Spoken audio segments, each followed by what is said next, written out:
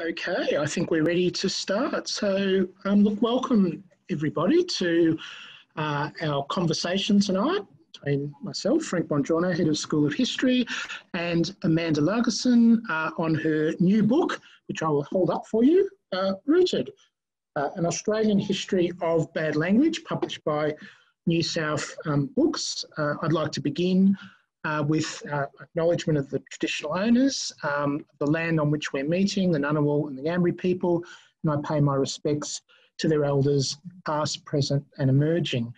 I'd also, before we start, just like to warn you that our session tonight is being recorded. We'll basically follow a format where Amanda and I will talk for about probably something like 30-35 minutes, and then we'll open the session for questions. There is a Q&A function on Zoom, which you should have in front of you. So not long before we finish our actual conversation, I'll invite you to start posting some questions there so that I can direct those to Amanda in the last part of the session. And finally, I've never had to do this before, I think, but I have to offer here a language warning. Now, this isn't because Amanda and I are talking tonight. We don't normally issue language warnings for our sessions, but the nature of the book obviously means that there could be some slightly blue language, to use an old-fashioned term. So just be warned that, we won't be discussing a little golden book or anything along those lines. So welcome, Amanda. Congratulations on the book, which has already had lots of, thoroughly deserved publicity, which is terrific. I just wanted to ask you, how you became interested in this topic. Do you have a foul mouth yourself, I suppose I might ask? Well, thank you. Thank you very much, Frank. Firstly, thanks to Frank, both for engaging in this conversation. I couldn't think of a better person to talk bad language with. And Frank also was one of the people who read the draft of the book, for which I am very grateful. He gave me some excellent feedback. So I'd very much like to acknowledge Frank. Okay, so how did I become interested in this topic? Well, I guess there are two primary motivators.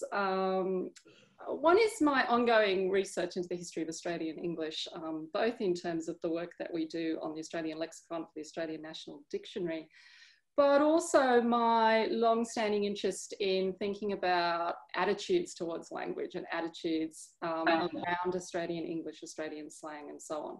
So this was kind of one component of that.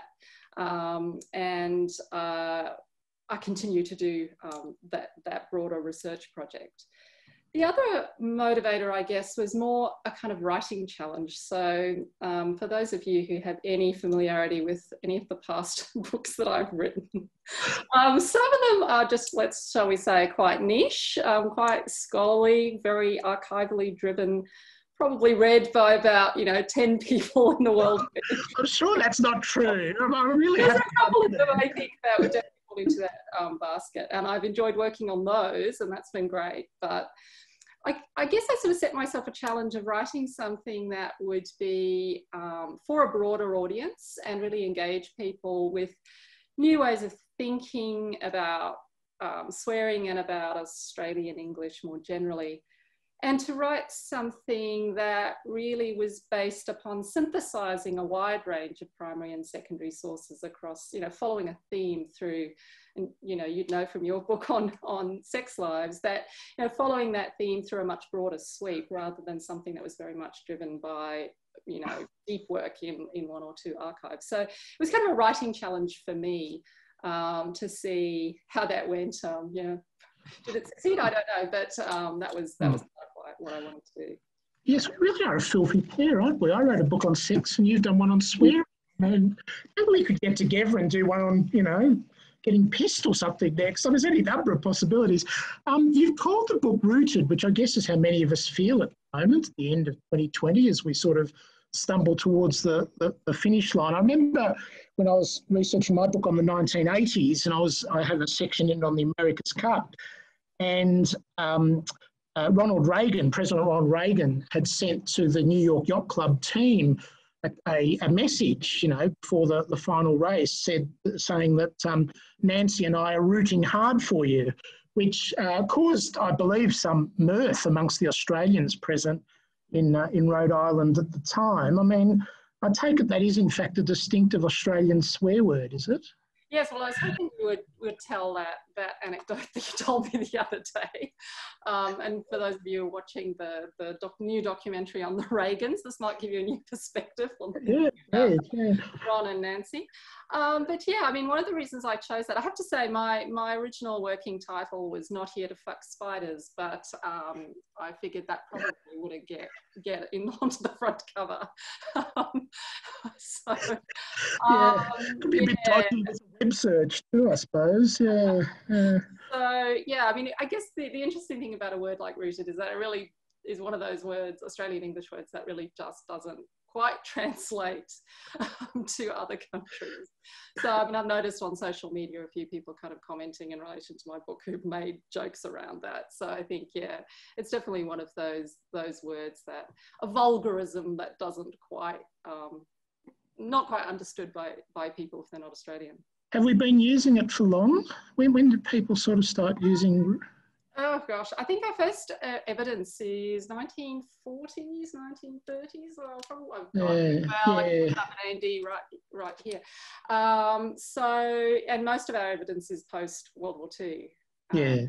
But the origin is still out. Well, Bruce Moore's etymology in A&D2 is still uncertain, so unclear whether it comes from root meaning penis or whether there's some other etymology. So there's still work to be done on getting to the root of root, as it were. The root of root. And I guess that sort of, you know, it leads to the question of what is distinctive about Australian bad language, about Australian swearing. I mean, are we a nation of potty mouths? You frame this as very much a national history, and of course a lot of your work has been around Australian language use. So I'm just wondering, are there kind of distinctive patterns that are recognisably Australian? Yeah, I mean, I guess one of the things that I try to track through is kind of this reputation that Australia gains very early on.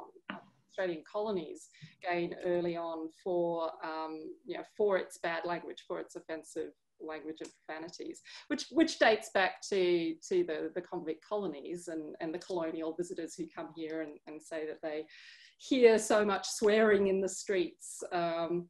And then by the end of the 19th century, there's kind of this distinctive mythology which Australians are almost embracing around the idea of bad language. I've been asked, do we swear more?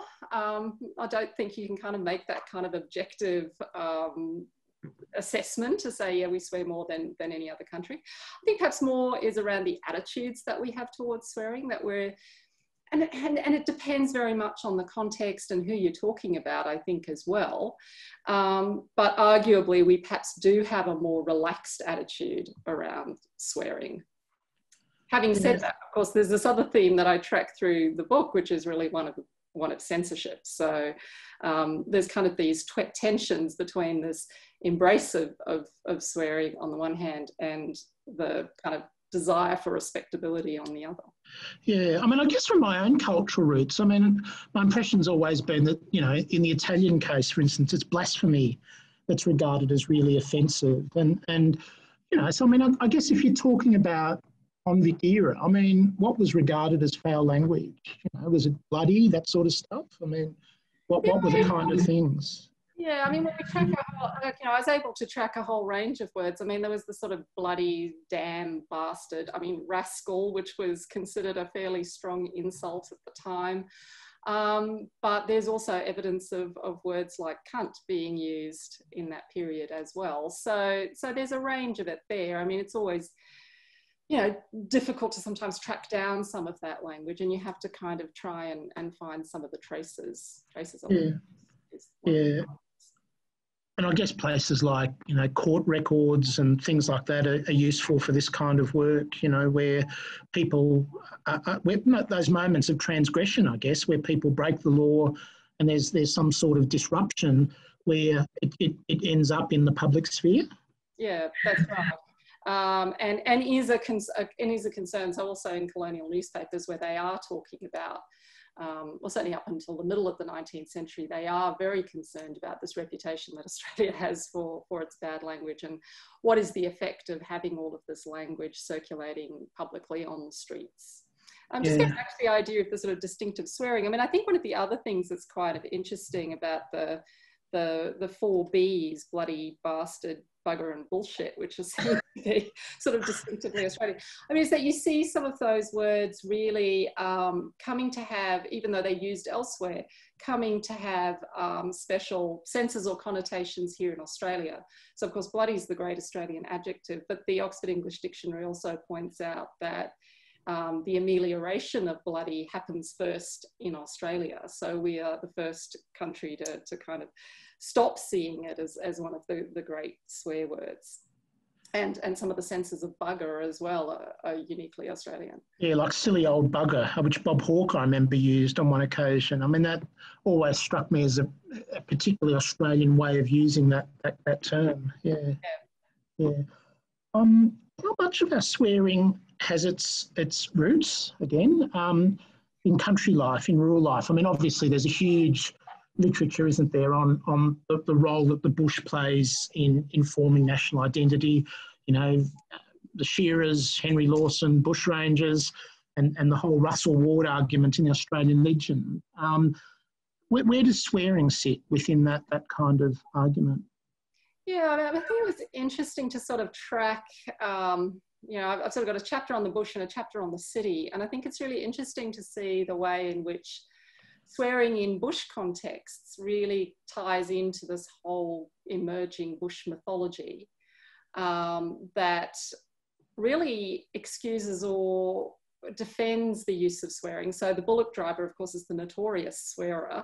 You know, he's got his intransigent bullocks, he can't get them to move, so he's using this bad language. It kind of becomes this iconic figure in Australian popular culture in the late 19th century. And the bushman to some extent as well. And then that kind of has its culmination with the digger in the First World War, where he's also got reasons for swearing, so that's okay, you know, it's acceptable in those contexts. And then on the other hand, you have this late 19th century, early 20th century discussion of bad language in the city, which connects it, which is much more negative, I think, about it. And it's that continuation of the middle 19th century preoccupation with respectability and, you know, public order, not wanting to hear this language in public, linking it to drunkenness and so forth. So you kind of have these two themes, if you like, that are running side by side. But it's definitely the bush mythology, I think, that goes a long way towards legitimising at least the milder bad language, the bloodies and the bastards and the damns. Through those figures, those iconic male figures, and they are male figures, the bushman and the bullock driver, and then in the First World War, the digger. And of course, Joseph Furphy's Such Is Life, you know, which he wrote under the pseudonym Tom Collins, is about bullockys, isn't it? And it's full of phrases like, you know, sort of by Sheol and this sort of thing as in place of hell. Obviously, hell was regarded as something that was not to be printed in around the turn of the century.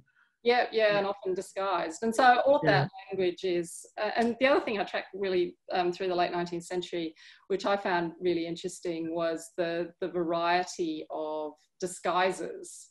So not just the dash or the asterisk, but all the euphemisms that come into use through this period as Australian print culture is really taking off. So that was kind of are there intersections in particularly the rural stuff, I guess, with Indigenous language? I mean, is there any crossover that you've found with that?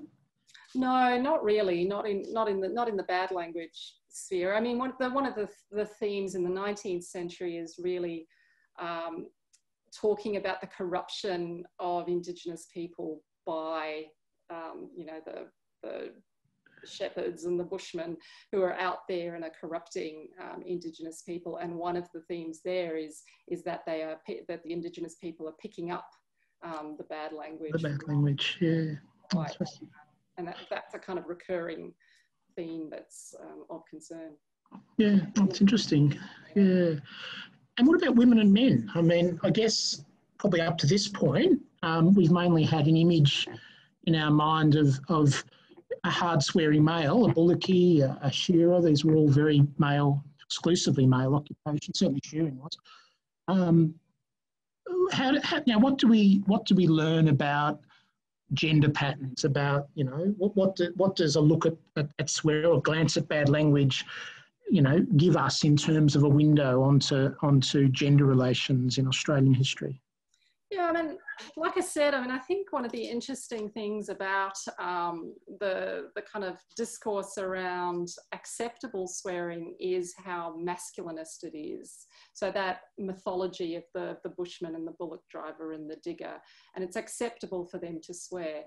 I mean, more broadly speaking, scholars who have written about gender and swearing have, you know, talked about how swearing is very much part of the male domain. So you think about all male communities, military or sports or those kinds of arenas where, you know, swearing has particular functions, you know, bonding, the use of insults and abusive language. And then on the other hand, of course, women and this long history of being regarded as the sort of guardians of morality and respectability, that's their, you know, responsibility to sort of keep language clean. And so in the 19th century, the kind of working class woman who challenges that, who uses bad language, who's drinking at the pub, who's, you know, swearing at her husband or at her neighbour is seen to be particularly transgressive. And so there's a lot of conversation about that in the colonial press. And that's those sort of norms around swearing, I think, are certainly still there right through. I mean, if you think about something like Nancy Keesing's Lily on the Dustbin, she talks a little bit about that and how many of the women she interviews, so that comes out in the 1980s, but many of the women she interviews would have, you know, 60s, 50s, 60s, 70s, that they really talk about they're not using that language, but using lots of euphemisms. So she, you know, muddy great bucket of pitch, I think, is one of the ones she uses. And good gravy is another one she cites. So, I mean, it's hard to know, you know, how honest they were being about the language they used when they were talking to Keesing. But I thought that was kind of interesting. And then you see things shift more in recent decades where, you know, and I think the linguistic scholarship shows this as well, is that women are more likely to be using bad language. So it's, you know, it has shifted somewhat in the last couple of decades, but I think there's still, you know, these kind of double standards or gendered notions around who's allowed to swear and who's not allowed to swear. You know, where can we celebrate? And I mean, you still see this, you know, if, I don't know, a sportsman uses bad language, he's kind of a larrikin and he's to be celebrated, whereas I think it's still not quite as acceptable when it comes to sort of women public figures using that kind of language. And we'll perhaps talk a bit more about, you know, the sort of breaking taboos in a moment when we look at the more recent past. But going further back, I mean, you've already hinted at this. I mean, Australia, you know, it's sometimes been compared with Ireland, hasn't it, as a very censored society, and this is something I've written about too in the work I did on sexuality in Australia. But I wonder, you know, how the taboos and restrictions have actually changed across the years. You've already talked about the 19th century quite a lot. I mean, you know, how have the restrictions changed, you know, as we've got perhaps deeper into the 20th century? Yeah. I mean, yeah, like I said, I mean, there's offensive language laws that come into place very early in the Australian colonies in the 19th century, which is then used to control public behaviour. But the other main mechanism, I guess, is censorship. So, I mean, you know, you could probably speak to this as well in terms of the censorship in the late 19th century, but it's a bit haphazard. It's a bit, you know, we're just going to stop these books from coming in, and it's a bit patchy. But by the, you know, post-World War I, there's this real regime of censorship that comes into place. And I mean, that's also when you're seeing this shift, if you like, from the religious language, the bloodies and the bastards have by now largely become somewhat legitimate, to the, you know, the fucks and the cunts that are starting to become visible. So you're starting to see them in print. And, you know, Nicole Moore's work on interwar literary censorship, I think, is really interesting in terms of talking about this. So bad language is targeted. So the, you know, the four-letter words are targeted, but it's part of a broader preoccupation, you know, with sexuality, with deviant, put inverted commas, sexuality, which is then linked into notions of radicalism and so on. So it's often, bad language is just part of this concern to censor this language, censor print through this period. It's about, you know, preventing this stuff from coming in. So there are other work there as well, I guess. Yeah, I've just remembered while you were talking, Amanda, that Robert Close in Love Me Sailor, which of course earned him a short prison sentence in the 1940s, used rutting instead of fucking. I mean, clearly he meant fucking, but he said rutting all the way through the book. R-U-T-T-I-N-G. Yeah, was that a kind of device common, you know, amongst authors to kind of just pick something that was so obviously standing in for something else? Yeah, I mean, I talk a little bit about the middle parts of Fortune and her Private Suite. Is that the two titles of the book? And how when the expurgated version was published, they replaced the fuck and fucking with muck and mucking, but not in every instance. So some of them were actually disguised with just bloody and whatever, which is kind of interesting. And what I traced as I was looking at a lot of these instances was that where it talked about battle and combat, the more serious aspects of the First World War experience, it tended to use the muck and mucking. So, you know, any reader would know exactly what the language that was being used there. Whereas where it was disguised with something like bloody, of course, you wouldn't know whether that was what he actually meant to write or whether it was a disguise. So I thought that was quite interesting. I mean, yeah, there's a whole range. I mean, through a lot of those novels of that period, there's a whole range of disguises. I mean, I think Norman Mailer uses, in The Naked and the Dead, uses fugging as a disguise, and I mean they're pretty thin disguises, really. I mean, we're talking about, you know, readers really going to know exactly what's intended, I think. Yeah. So, if we could perhaps move now into the period where such disguises became increasingly uncommon, I guess, and I wondered what role swearing played in the social revolutions of the 1960s and 1970s. I'm thinking there, obviously, of feminism. I guess gay liberation would be another. You know, so what role did swearing play in you know, that quite dramatic change that I think we get from certainly from about the mid 1960s onwards?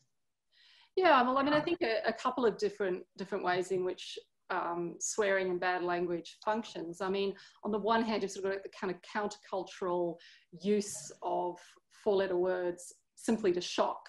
So Germaine Greer is a feminist, and she claims a word like fuck as a feminist thing, but she also, you know, participates in this countercultural movement where a lot of it is that language is used purely to kind of shock the establishment. How far can we go? One thinks of Wendy Bacon too, Amanda, who was the poem that she published in Tharanka, the cunt is a Christian word, I believe it was called. Yeah. So there's this kind of shock value that this language has to kind of challenge the establishment. And there's also the sort of defiance and the protest. So, you know, fuck the Vietnam War. There's a lot of that as part of the kind of protest movement as well. The other thing I think that's interesting in terms of the use of those kinds of words is that, of course, you're also having these, and this is again your area of expertise, the shifting attitudes towards sexuality. So claiming these words as part of a shift in the way you're talking about women's bodies. So women kind of claiming their bodies and using words like fuck and cunt as part of their language around that. but also the shifting language around sexuality. So, you know, being perhaps more pragmatic in terms of how these bodily functions are being described. So I think that's another thing that's going on in these revolutions. The other thing that I find really interesting about this period is, of course, the challenge to a different sort of bad language, which is the challenge to discriminatory language. So this is a period where there's starting to be these challenges to sexist language, racist language, homophobic language, and terminology becomes really important. So from the 1970s, and then really seeing its fulfillment, or some fulfillment partially, in the 1980s, you know, changing sexist language in government and in public discourse. So that's another important part of that. A recognition of the power of language, I guess, and the power of language to reflect the kind of structures of oppression that really affected you know, these groups that were for in their activism through this period. Great. Now the questions are already coming in, I see, but please feel free to post any questions that you've got to the Q&A function, and we'll get to those very shortly. I just wanted to finish up really, Amanda. I mean, where are we today with all this? Is it a case of, you know, anything goes? I guess earlier you hinted that the more egalitarian gender relations that have emerged, you know, in the last 30, 40 years have affected swearing amongst men compared with women, or women compared with men. But, you know, can you kind of get away with anything these days? Where are we at the moment? Are there still some taboos? Yeah, I mean, I think what our notion of taboo has certainly shifted.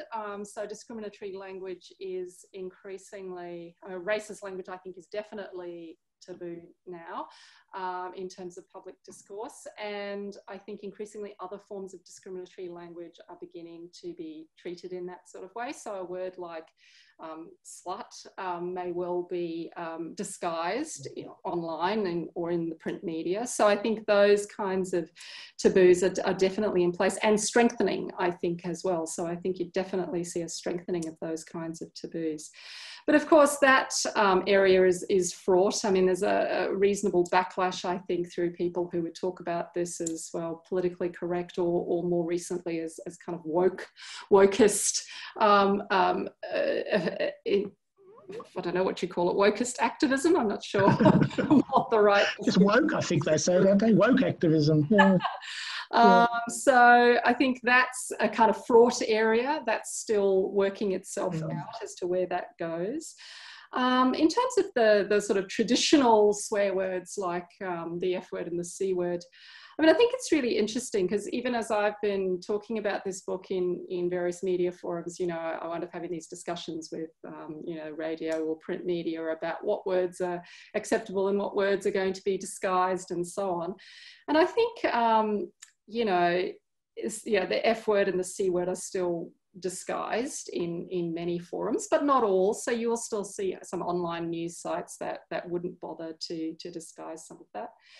But I think, you know, we're definitely, I don't think we see anything like the kinds of taboos around those words. And I think one of the things I track in the last chapter is really a trend at the moment, which is the amelioration of the C word. So a greater level of acceptability. And I cite in my example in there is reality television, which, you know, everyone would be horrified probably that I watched Married at First Sight and The Bachelor Australia, but I didn't watch The Bachelor Australia, the season that they used the word dog cunt. But it was a topic of much discussion, and the use of the C word on Married at First Sight. And, you know, those are prime time reality television shows with a huge following, and they were censored. The C word was censored, but everyone knew exactly what was being talked about. And there was a huge amount of discussion in online forums and social media around the word. And increasingly, you know, we'd see it being referred, disguised still on social media, but you'd see it being used.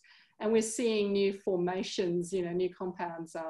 You know, I mentioned dog cunt, which seems to be an Australianism, and shit cunt. That's another one. Yes. I mean, yes. I mean, someone was chasing Senator Senator Anning, I should say, through an airport a year or two ago, and yes, gave us all an education in that particular word. Yeah. Yeah, but I mean, I think the fact that we are accepting that word more is why we're now seeing more creativity around. So you're actually seeing these various compound forms. So I think, you know, I mean, not everyone agrees with it when I say, or, you know, are quite kind of horrified when I say, how could this possibly be? But I think it's definitely a trend, certainly amongst us, you know, certainly younger people, I would say, to some extent.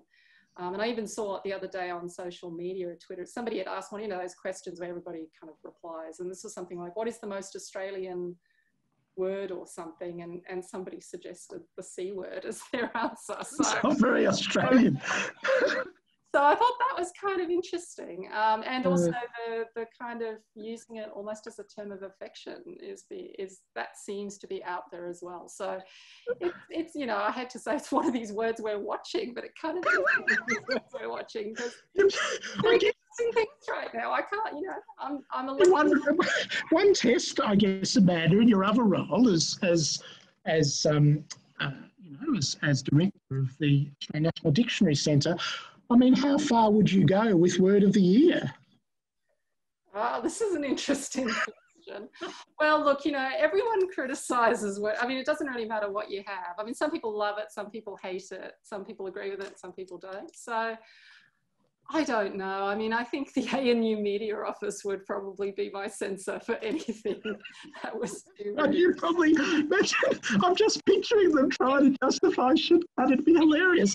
Well, we did joke about dog cunt as a possibility, as for the short list, I think last year when we became aware of it. So, you know. Just in case this is causing anyone out there alarm, it was ISO this year, ISO, which is good, clean fun, really, isn't it? Yes, and used by Scott Morrison. So I think we've got the Scott Morrison seal of approval, which terrific. We all want this. Okay. At the moment, so g'day from ISO. Something I'm dying to ask you, Amanda, before we get into the questions, maybe someone's already posted it, is I think, you know, it'd be useful to work out how many of these swear words were invented by Barry Humphries, you know, at some point or other. Quite a lot, I suspect. Yeah, I mean, Barry Humphries is kind of such an interesting figure. Like, I couldn't kind of leave him out, even though so many of his words probably better fall into that category of vulgarism, rather, you know, vulgar colloquialism rather than a swear word per se. But it's just that kind of wonderful creativity around describing bodily functions in this kind of, well, in the way that only he can. So, yeah. Definitely always has to have this place in Australian English, for better or worse, I guess. Okay, look, thanks, Amanda. Now I'm going to go to the Q&A. So our first is from Michelle, who was asking, we seem to find swearing funny or amusing. Is that itself an Australian characteristic? Yeah, I mean, I think that's a really interesting question. I mean, certainly something I track through the book is the presence of swearing or the use of swearing in comedy. So in the 19th century, I mean, a lot of those stories that are talking about the bullock driver or the bushman or even the digger in the First World War, a lot of those stories are funny. They are humorous anecdotes, popular stories about using bad language. I don't think it's only an Australian characteristics, you know, the use of bad language. I mean, if you think about a lot of American comedians, you know, even when they were breaking the taboos in the 1960s, made use of language. But yeah, it's definitely been a theme and a trend from the 19th century through to the present, I think. And in my final chapter, I also talk now about some of the women comedians who I think have been quite distinctive.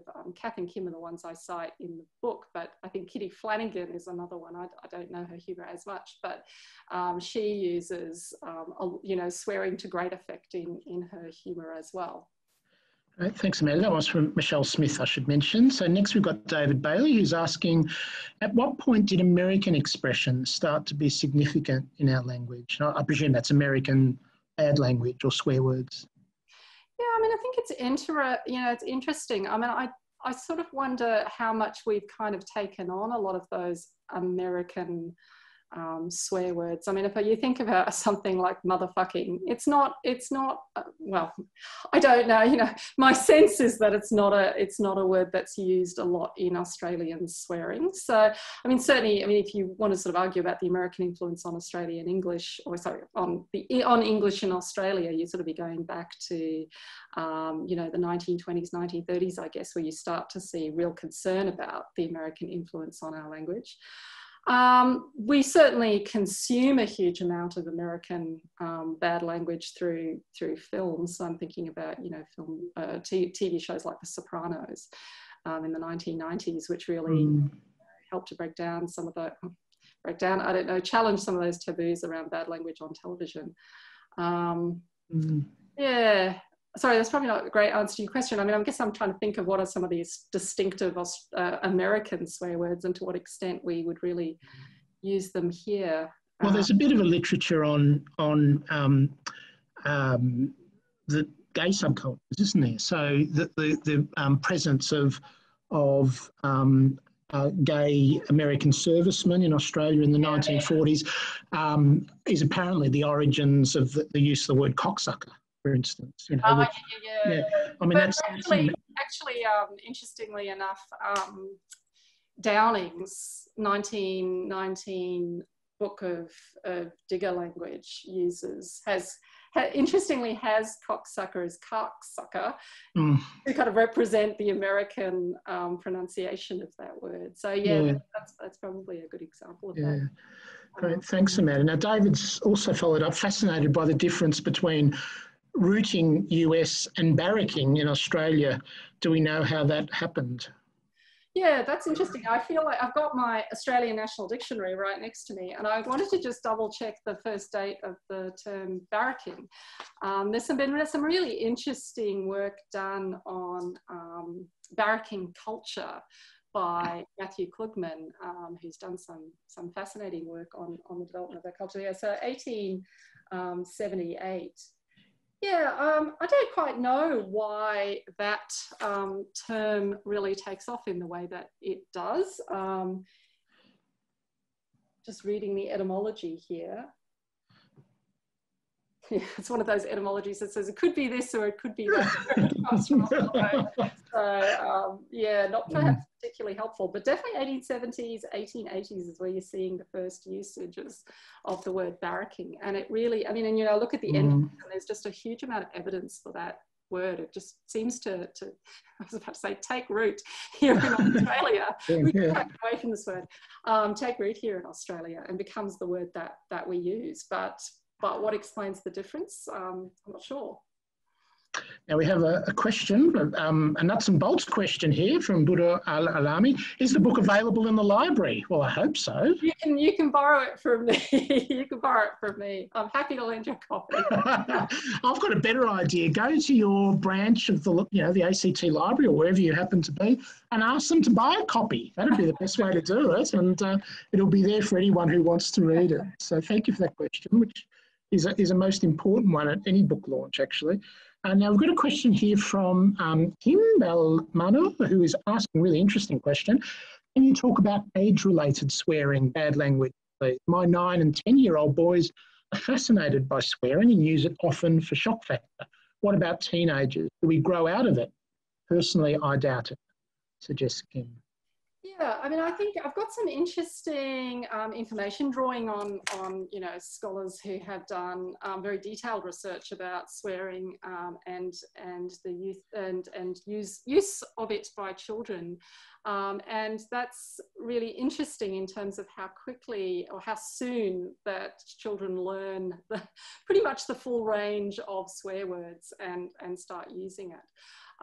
So even though we often want to protect children from hearing these words, they're generally pretty, familiar with these words. The other thing I say in my introduction is that you learn quite early on when you should use them and not use them. So I think it's interesting that you say your boys kind of use it as shock factor. So they kind of know that they're not supposed to do it, and they're using it for the shock factor. I think they do say, I can't remember the exact sort of age period where it starts to, where the use of bad language peaks. I think it is the teenage years and then changes. But, you know, I think we continue to use bad language.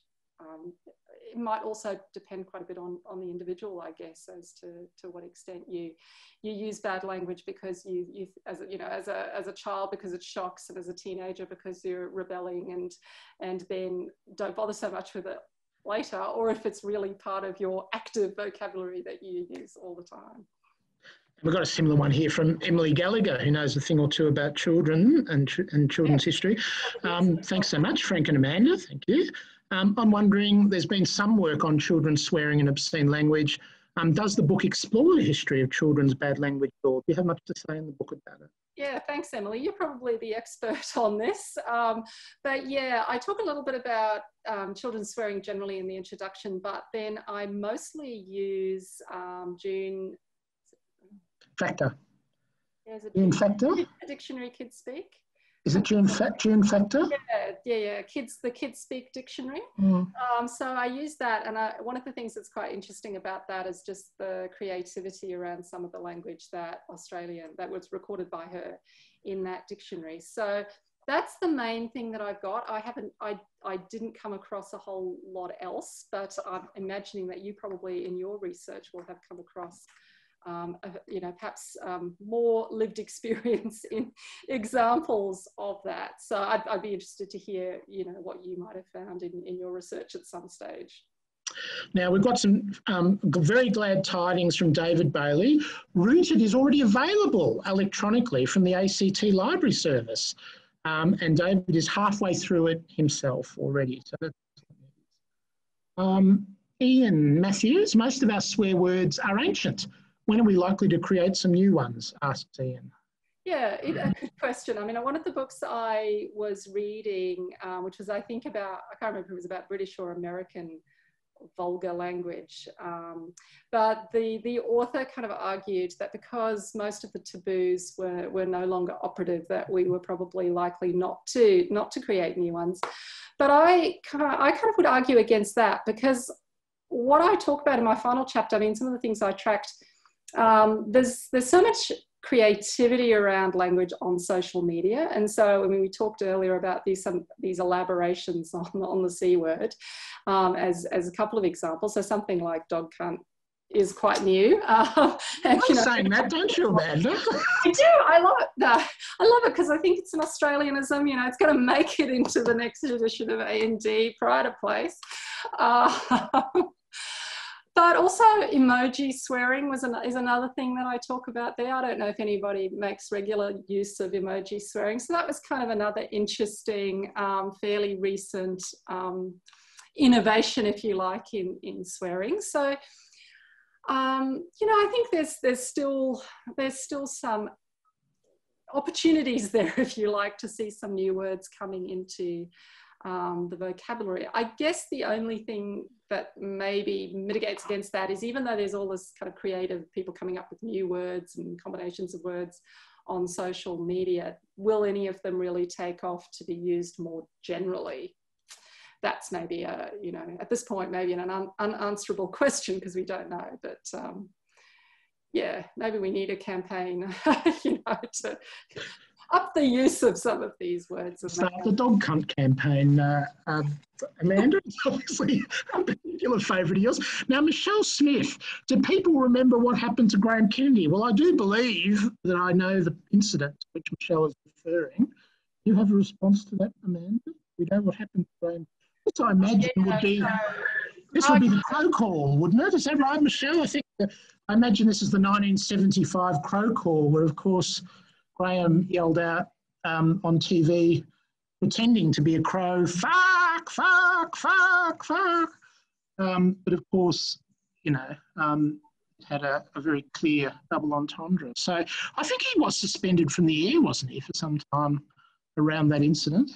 Yeah, I think from on the show, but I think there was also this thing about, didn't they say he had to be pre-recorded, which he didn't like, and then he said something about a politician, and they cut it out. Yeah, it was Doug McClelland, who was the communications minister from memory. Yeah, and they had a fit about that. Yeah. But yeah, I talk about that, and I also talk about blankety blanks, which of course is what he really wants to do. Which of course very much played up, you know, yes, okay, we can't say these things on TV, but we can kind of very much hear, you know, these words might be. So the, you know, the double entendre became very much part of the shtick of that, well, was the point of that show, I guess. Yes, for the young people out there, there's many episodes on YouTube, so go and have a look at it. Yes. Blankety blanks with Graham Kennedy, and I think Peter the Phantom Puller was the person behind the thing who used to pull the kind of slots for him. It was all very suggestive, and I think on at 7 o'clock of an evening. We've got here one from Joshua Black. Josh says, Nick Dyrenforth has argued that the language of Australian political culture has historically been very tawdry and poor.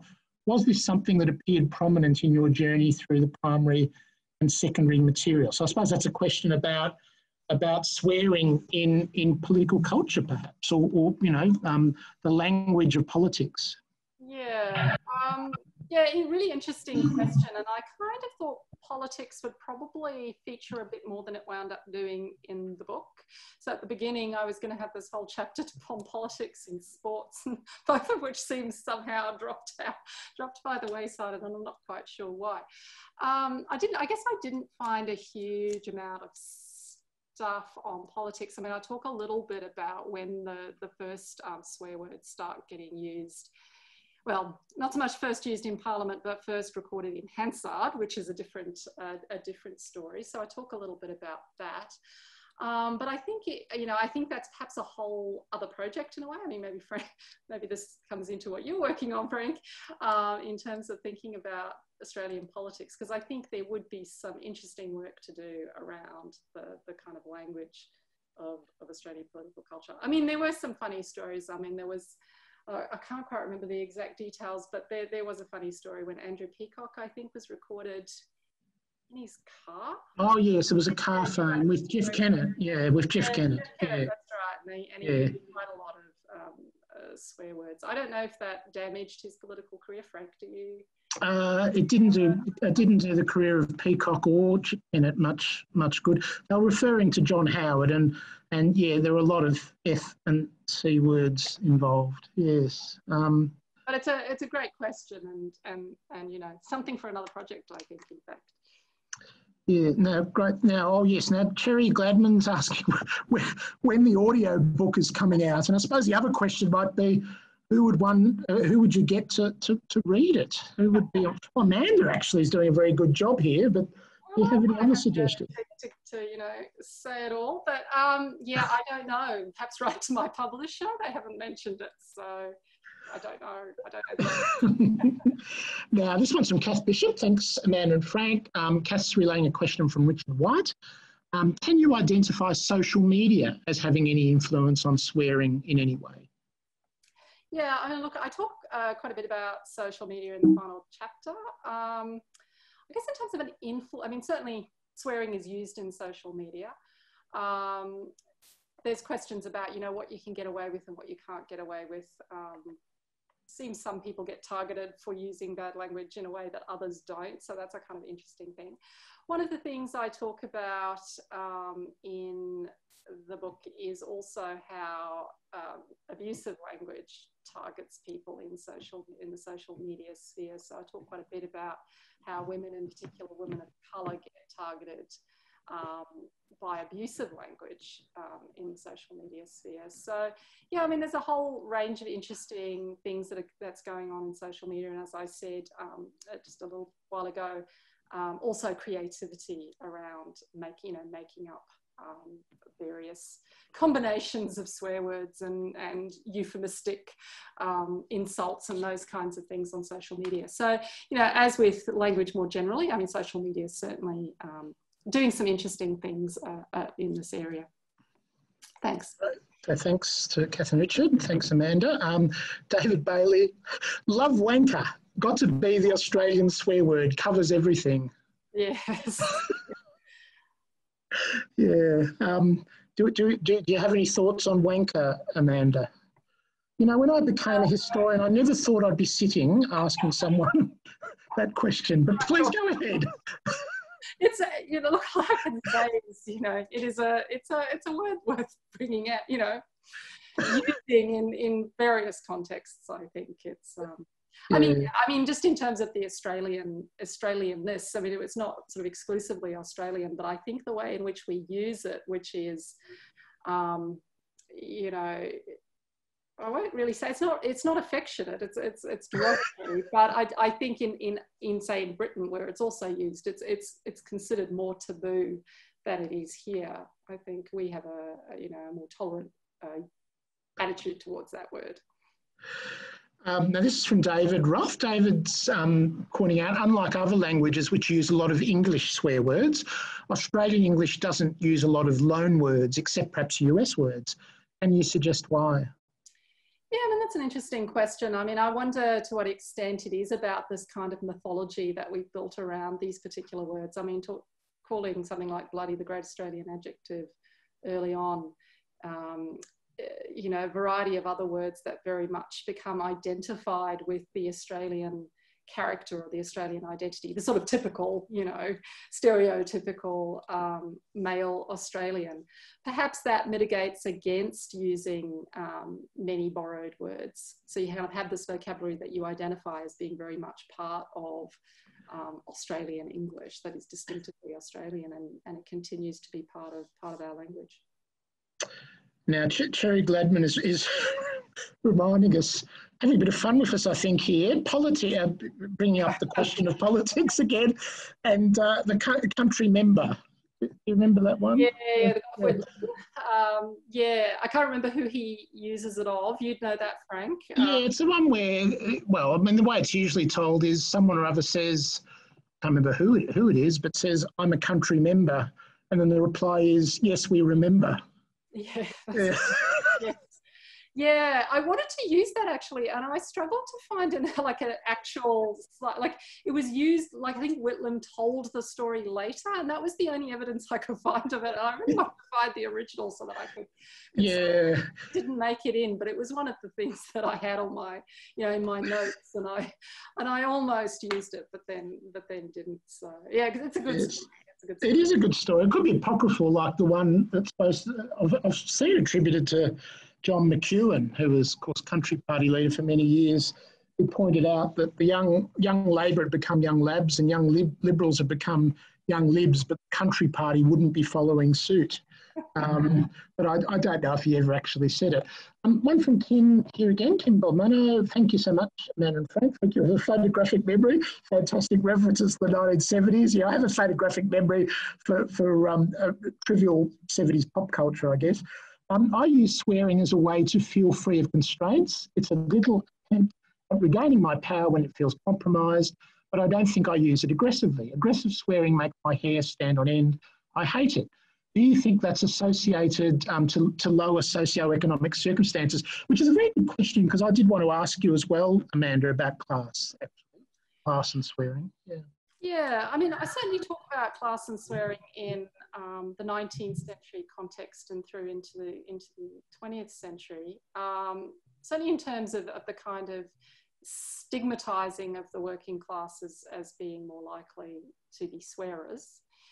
I think it's kind of tricky though to kind of talk about it in class terms coming through the 20th century. I think there's this, it is this kind of tension where there's this kind of Australianness identity that's very strong. It's a tricky question. I mean, I think there's kind of still those stereotypes there. I mean, I think some people might argue, the sort of stereotypical bogan is more likely to use that language. But I mean, I think as, just talking about somebody like Andrew Peacock, using those words pretty liberally in his conversation with Jeff Kennett. I mean, I think you do see swearing ranging across the classes. certainly in terms of the evidence that I've found, which, you know, I haven't done a scientific study correlating class and bad language currently. I'm not sure who might be working on that particular topic, but I think, yeah, it's an interesting question. Just in terms of your other part of your comment, talking about swearing as a way to feel free of constraints. I mean, I think that's an interesting thing as well.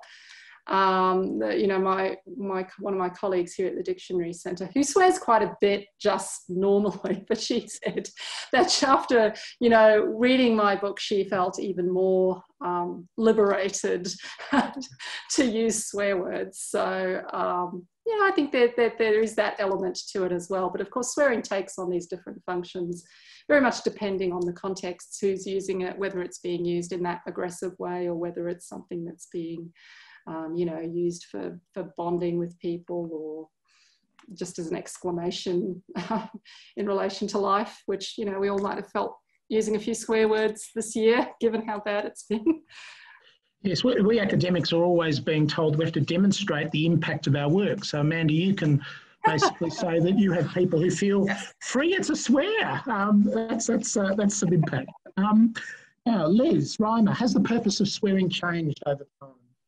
Yeah, I mean, I guess just following on from what I was just saying in response to Kim, yeah, I mean, I think it really very much depends on the context, and I think that's always been the case. Like, I think it's always been the case that swearing takes on different functions in different contexts, and I think a lot of those basic functions, you know, the idea of using swearing to bond with other people, you know, swearing because you're in bad circumstances, those things have held pretty true, I think, in terms of swearing. I mean, I guess the difference maybe as time has changed is the way in which we've used swearing within popular culture, or swearing as a sign of humour and so forth. So those things have maybe changed over time. But in terms of sort of linguistic purpose, or kind of like, you know, how we use pragmatic language, I think those functions have largely remained the same from the research that I've done. So I think we've got time for two more questions. So one from Kath Bishop. Much of what you said might also apply to New Zealand, or are there identifiable differences? And related to that, any state differences within Australia? Thanks, Kat, for this question about New Zealand, because, you know, we Australian lexicographers love to just claim New Zealand language as our own, even when, you know, the fight over Lamington and so forth. Yeah, I mean, look, there are a few, yeah, there was quite a bit of commonality, I think, between some of the Australian language of swearing and New Zealand. You know, I think we claim no whacking furries, but it may well be New Zealand as well. So, yeah, I mean, I have to say I haven't made a huge study of, you know, I don't know a lot about New Zealand bad language. So you probably might be able to tell me a bit more about that. But yeah, so I can't really comment on to what extent there might be identifiable differences. And as far as state differences within Australia, you know, I don't think there's really very much at all that I've come across, but there certainly was some commentary in the 19th century material that seemed to target Queensland quite a bit as being particularly bad. So it was often cited as being, you know, the area of Australia where you were going to hear more bad language than anywhere else. But that's not objective evidence. That was just something with a set against Queensland, I think. Yes. Now here we've got a question from someone who does a lot of swearing, most of it at me because it's my wife, Nicole McLennan. Given that language shifts over time, is there a lost swear word that Amanda considers we should restore to our vocabulary? Do we have a lost swear word that you think we need to start using? Gosh, Nicole, you should have prepared me for this one. I don't know. I mean, I'm very fond of some of all the, you know, the kind of late 19th, early 20th century kind of mild oaths and curses. There was my cabbage tree. And, you know, there's all those wonderful strike me pink and, you know, strike me blue. We could revise those. Yeah, so I'll have to, you know, take that one on notice maybe and think about that and start a campaign around that alongside my other campaigns. I won't say it again, Frank, because you know. A couple of comments before we finish up. Kim Belmano regarding wanker. A campaign in New South Wales had "Don't be a tosser" on the bins. It also reminds me of the tourist campaign that got a very bad rap overseas with "Where the bloody hell are you?" Yeah, and I talk a little bit about that and in the book, the tourist campaign. I mean, who can resist? It's such a great story. From Scott Morrison's time at Tourism Australia. And David Bailey, my wife had never heard a woman swear until we befriended a female lawyer 38 years ago. She is now liberated and has been catching up since then. So there's a comment from David. I was actually reminded two things I'd totally forgotten until tonight. Obviously, it's some time since I've spoken to anyone about swearing for an hour, and also some time in which a conversation of mine, at any rate, has had so much blue language in it. But I was reminded of two things, and I suppose Australian plays of the 1970s, the new drama, if you like, of the period, probably was another part of that revolution that you were talking about earlier. I remember in David Williamson's The Club, and I don't know if this is in the play as well as in the film. I remember old Jock, who's kind of the old, rather cunning old club official, uses the rhyming slang Wellington boot for root.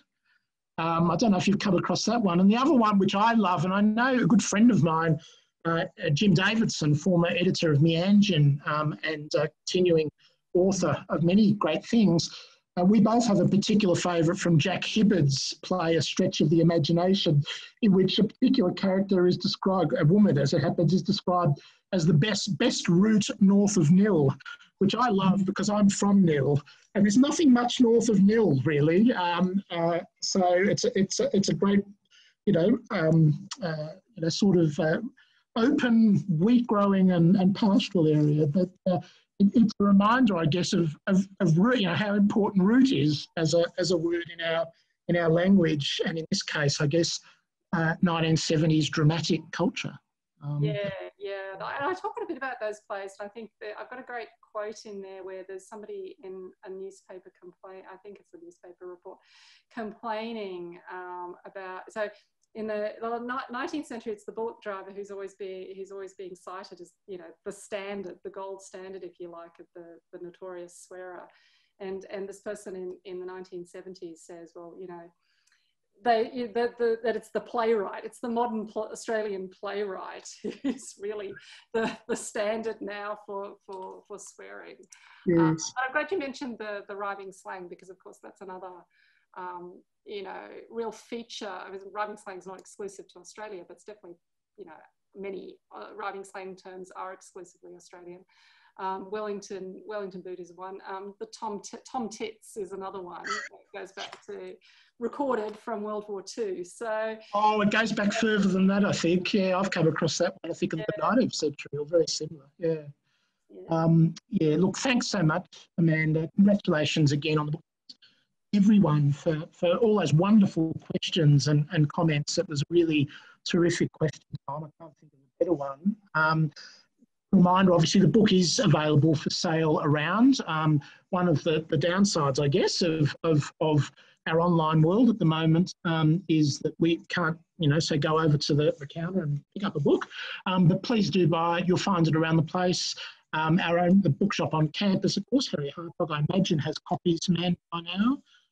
But you'll certainly find it in good bookshops at a place near you. So without further ado, many thanks to Amanda for a wonderful conversation. And again, congrats on the book. Thanks so much, Frank. Thank you. Thanks for all the questions.